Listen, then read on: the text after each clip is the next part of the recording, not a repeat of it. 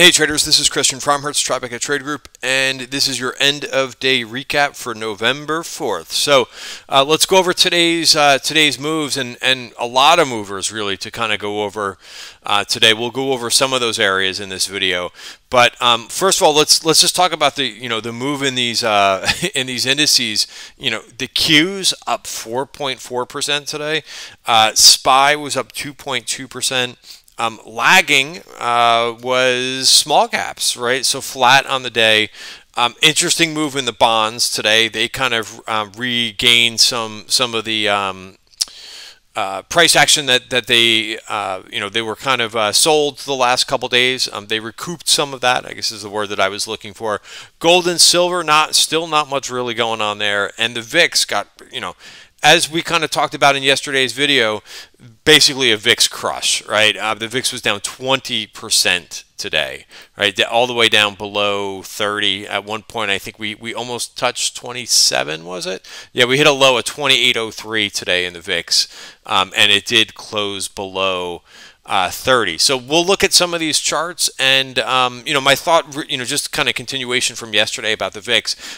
What I said was all things being equal, the VIX would probably go down, and yeah, basically all things equal, and we did get that big move down, right? Remember, again, like there's a lot to be learned from, I think, today, and not just this particular election and the events this week, right? But so it doesn't even matter what level trader you are, right? It doesn't matter if you traded through the last election. This is all completely different, right? I mean, I don't think that, you may ever see a lot of the events that we've seen here in 2020. So if you're a trader and you've been through this for the whole year, there is just a huge amount of experience, right, that you have put underneath your belt this year in terms of trading. Just make sure that you write down some of these things. We'll go through again today's price action and why I think it's kind of so interesting and lessons to be learned from today, but mainly that's part of what makes what we do so interesting as traders, investors.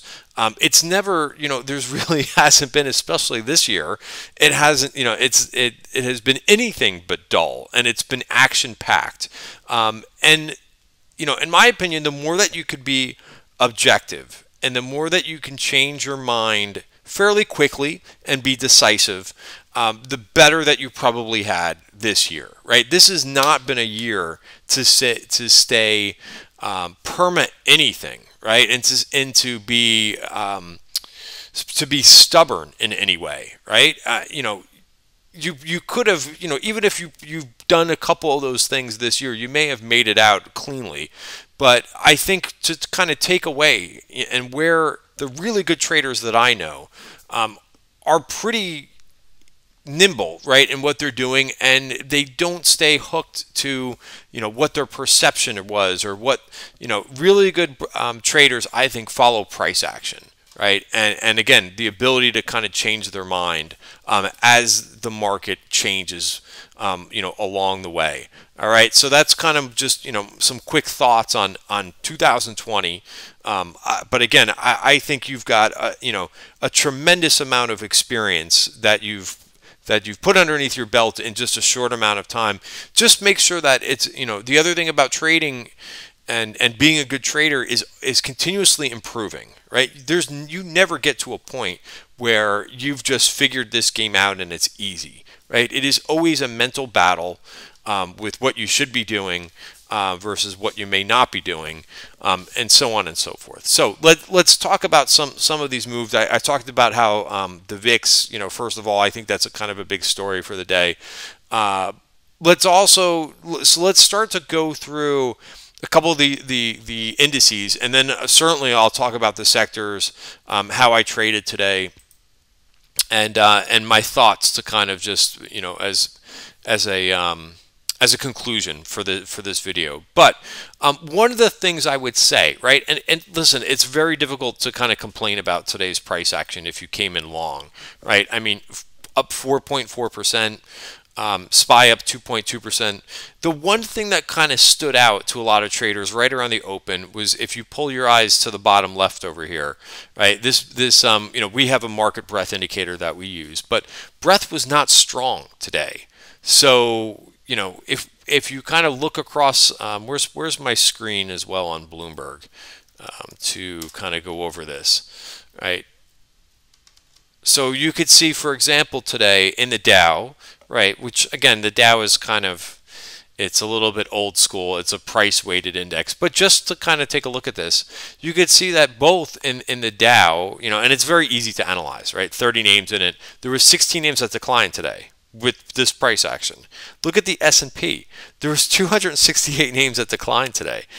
There was 236 that advanced today. Now, there is some explanation for this, right? And of course, even in the NASDAQ, with the NASDAQ being up, the Qs up 4.4% today. This is not a huge distribution of advancing to declining names like this. That's not strong breadth. Now, we did get decent breadth the last couple days, but so let's first of all let's look under the hood a minute. In the Qs, right? You had some names like, look at the PDD, by the way. Docu was up 13%. But there was a number of names that fell too today. So let's talk a little bit. So let's first of all, I want to go over the technicals in the S&P, because we do that just about in every video. 3497.5. That's your new resistance, right? So we talked about this, of course, pre-market as well. There is a note that I send out to members, right, that has all of these levels in the S&P included, right? We also put out the chart of the day. My chart of the day was biotech, which was absolutely, I think, top 3 charts of the day, I would say. And then if we kind of drill in, that I talk a lot about this 1 hour chart, right? And that we basically got to this top of value. Look at all the consolidation that happened in the overnight markets, right? We rallied a bit. We came in. This level 3368 is still a level to kind of trade against for the week. But a couple of things that stand out to me on this chart is, number one, right? We did get above value, right? So that was the hurdle, as well as this 200 period moving average, which is the second thing. So this is the first time that price has been above this 200 period moving average since, this breakdown back here, right? As I'm circling here, this was a couple Mondays ago, right? So this is the first time that we've gotten above here. So you can't, I'm trying to be very objective about, the market breadth and so forth, but these are good things, right, to kind of get us back above here. And now back in the short-term uptrend. Let's look at the Qs and then we'll talk about IWM for a couple minutes. But look at the Qs. The Qs look like they're still going here a little bit. They're also same thing, right? Here, a couple weeks back, where we broke the 200 period moving average. Look at what we're doing now. And this was kind of interesting how this developed this week. I thought, if we did not hold the lows from last week, which, we really came within a whisper of that. And it's amazing how quickly things can change. The picture can change, right? And we did not end up exploring these lower levels, these virgin point of controls down here. So now we're in a completely different picture. Again, we gave a webinar on the market webs on Monday for members, and some of the things that we talked about was, hey, things are going to have to really bounce, because I wasn't really particularly liking what I was seeing on Monday, but you knew that we had a big week in front of us and that things can change very quickly. So we did make it through this resistance, right? And these are good things, right, in terms of what we needed to do. We didn't get rejected here. We didn't bounce and reject and go lower. So, overall, really good price action. Breadth, not so much, but price action, very good. Again, Qs up 4.4% for the day. Here's where it was kind of interesting today, and we'll get to some of these rotations that happened underneath the hood in the indices. But IWM just finished basically unched for the day. So the small caps, which were the previous couple days, were showing a little bit of leadership in terms of a better picture. They, of course, underperformed, and there's a lot of reasons that that you can kind of put into play here a little bit about why that happened, right? We saw things in, at the end of yesterday's video. What I talked about was looking for new market leadership, and I was talking about the industrials yesterday and how strong they were yesterday. What happened to the industrials today? They underperformed. However, just an inside day. If you still like the industrials, an inside day is fine. But you saw things like Caterpillar go down, right? So, this was also something that CNBC said, and again, we talked about all this pre-market, right? I had said, we were looking at the movers pre-market, and I was even trying to figure out the reason why, like, Caterpillar was down heavy, and you kind of have to go to what transpired overnight in terms of a lot of hedge funds were positioning for, possibly, a Democratic-controlled Congress, right? And meaning, hey, could be infrastructure, there could be this, and there could be that. Well, a lot of those trades, looks like they were kind of unwound a little bit, as that prediction that some of these hedge funds made did not turn out, because we do have still a Republican Senate. And I believe that the Republicans gained some seats in the House, right? So what that means, in short, is a little bit of probably gridlock, right, for whoever ends up being the new president is. For me, now, again, remaining objective about this, and again, I don't talk politics. We don't talk any politics in the trading room, and members have done an amazing job, by doing that and focusing on the market and so forth. But we have to talk a little bit about it, right? Because I do get questions about it. If you look over time, it really does not matter that much when you look at the price action over time, who the president is, Republican or Democrat, right? It really doesn't make that much difference over time. Maybe there's a couple years or a couple situations.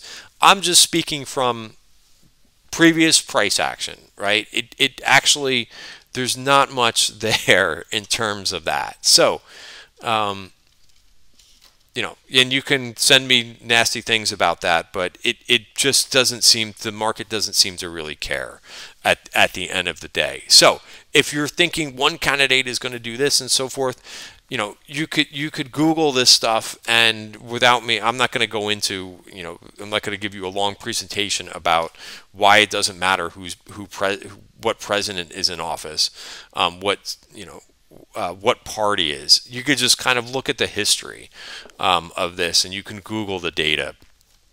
All right, so that's kind of how my feeling is. But there's still going to be some trades that are unwound, right? That where people were on the wrong fence, right? People, this does happen a lot of times where, and again, it's not exactly the same as we said in yesterday's video. I was going through and talking about how the banks outperformed a lot last election.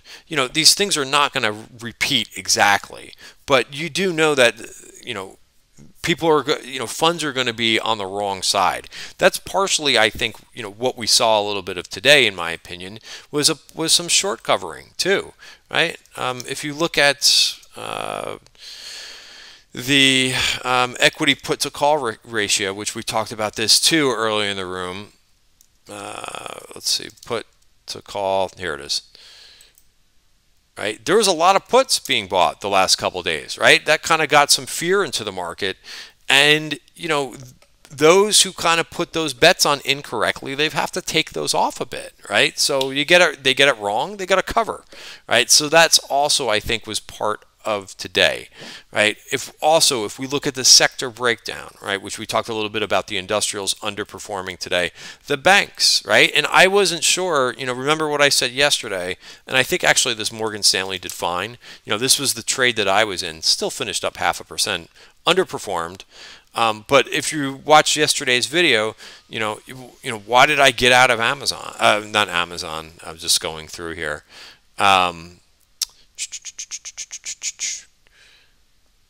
Morgan Stanley, right? Out of Morgan Stanley. I was happy. I took my profits and said, I don't know, right? I always will have some ideas, But this was nice to take some profits, and I said, I think the phrase that I used in yesterday's video was, take the profits and put them in your pocket for now, right? I thought yesterday was a gift.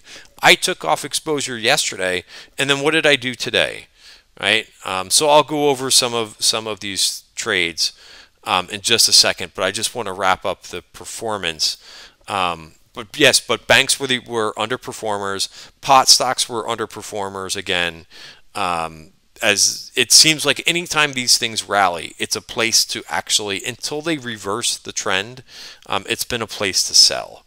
All right. The solar ETF, I think, came back a little bit. But I still think solar is a good trend long term. But obviously, there were bets being placed on, even though solar was already up huge, hedge funds made some bets on solar, right? Going into, over the last month. And, if you kind of go back to the trajectory of this trend, it's now sitting back at the 50-day moving average. So all this was fluff, hedge funds pushing up solar names as an election trade, right? So if you made money on this, congratulations to you. But this is what happens, right? Now, I think overall, like, solar's back to that 50-day moving average. So the fluff came out, right, of basically what they did. And there was a couple names that reported earnings in there too, right? But yeah, TAN's back to the 50-day moving average. All right, so if you took some profits up here, perhaps somewhere in here, you could add it back if you like, right? It's all part of trading. To talk now about the winners, right? So China, China names just really went off today. Again, I think that is, I could give you a couple political reasons for that, but the Chinese internet names were showing some relative strength, for a couple weeks. So, really impressive. The electronic vehicle names, they kind of dominated early today. I mean, this XPEV, there was a couple of research notes out, but up 23%. NEO was up, another 6%. I sold my NEO position a couple days ago. I don't have anything on. I traded LI and XPEV a couple weeks ago, so I missed this run up in these names. What did I play? I played JD. This is kind of interesting, right? And this is how sometimes this market will test you a little bit. I put on a JD trade in the beginning of last week. I basically, I got a little frustrated at the end of last week, and I took JD off. And in my weekend analysis, I'm like, hey, I didn't really need to do that. I'm like, let me put the trade back on. I think this thing is going to resolve itself to the upside. So I got it, right? And I think, like, if you have to make those, and I'm glad that I caught it. But if you have to make those decisions sometimes where you're not feeling it and you unwind a trade, best thing that I could tell you, because I've been in these situations where I unwind a trade and then it does what you actually thought it was going to do in the first place. Just make sure that you monitor your trades. You could always get back in. One of the things that newer traders do is they take off a trade and then they don't look at it again. They don't look at the name. They go on to the next name. You could, if you're not feeling comfortable about something, you can always get out of the name and you could always get back into it, especially if you're trading stock. There's no commissions these days. So it's not going to keep costing you commission. Like that was an issue years ago. You're like, oh, geez, I got to pay commission to get in and get out. There's no commission. So you could change your mind however you want. And you could get right back in. And it may not even cost you anything. And I think, for me, I actually got in when I got back in on Monday. It was at a cheaper price, right? So very pleased with this JD. I did take some profits right on the open. I was a net seller on the open, right? I took advantage of what we saw, being up so much in the morning. I got out of this plan as well. SE has been an absolute monster. So I'm still long these names, but of course I'm going to take profits, right? That's the whole name of the game, right? There's a couple traders every once in a while who ask me. Somebody asked me on Twitter today for what's your price target in this. I don't want to put a price target on this. I want this to go as high as it, however high it wants to go. Now, of course, I have to manage it along the way. When it rips, take some profits. Keep a trailing stop on the balance, right? That is really the thing to do, in my opinion, is to know how to keep a trailing stop and keep moving the trailing stop up, right? You're not going to get the tippy high, but you can, if you do this exercise, you're going to stay in a trade longer than trying to define a price target in a name, right? I mean, look at the trend in this thing. I'm not, hopefully I'm not jinxing anything here, but I mean, if you were back here, right, and you asked me to set a price target for the name, what if I told you when the stock was 75, 90, right? 90 is my price target, right? Would you have been happy? Like if you took it off at 90?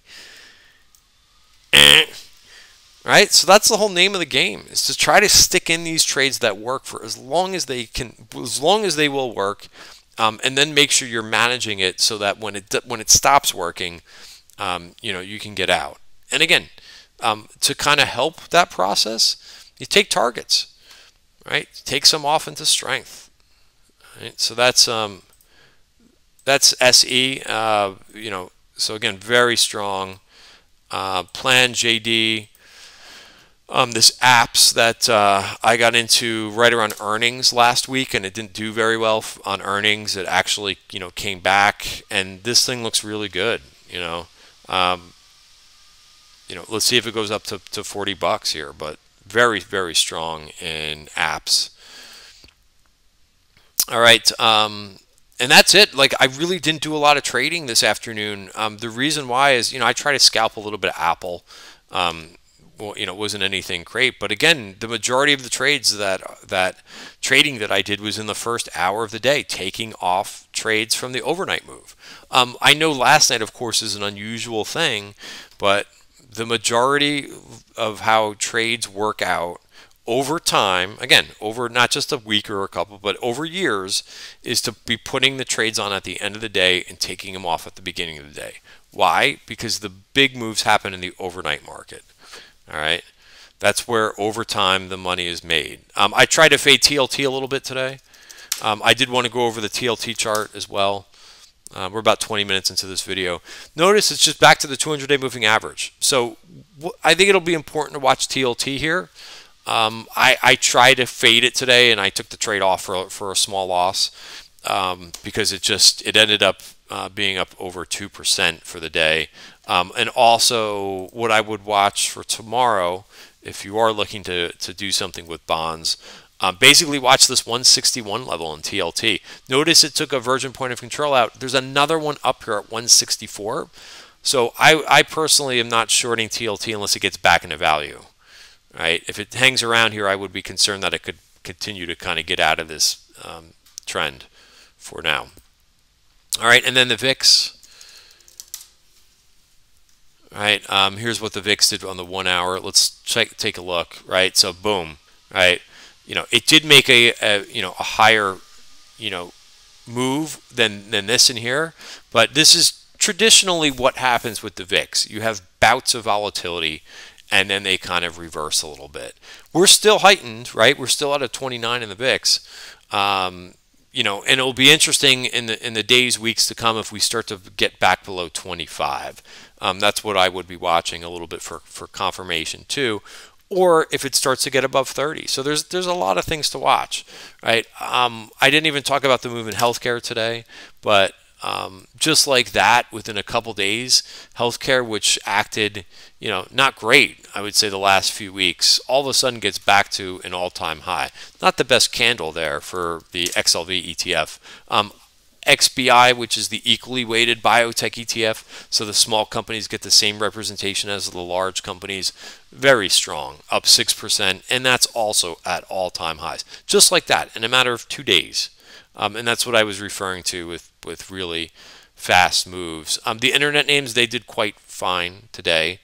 And the builders, right? Of course, I think the builders moving a little bit on interest rates too, but Lennar is up. I think Lennar's up 12% this week. Right? That was one of our watch list names for this weekend. Very impressive. I think Zillow's going to be interesting. Zillow reports after the close tomorrow. So that'll be a name that we're watching. Good results. I didn't even talk about the semis either. But AMD, woke up today. Goldman gave them an upgrade. If you want a level to watch in AMD, $81. Right, that's your level to watch in AMD. Also, Nvidia got going today. Finally, that got out of its downtrend very quickly and is moving quite nicely. Right, some short-term resistance will be 565 for that, but nice looking recapture of all those short-term moving averages in one day. All right, guys, thanks for watching the video. Have a great night. See you tomorrow.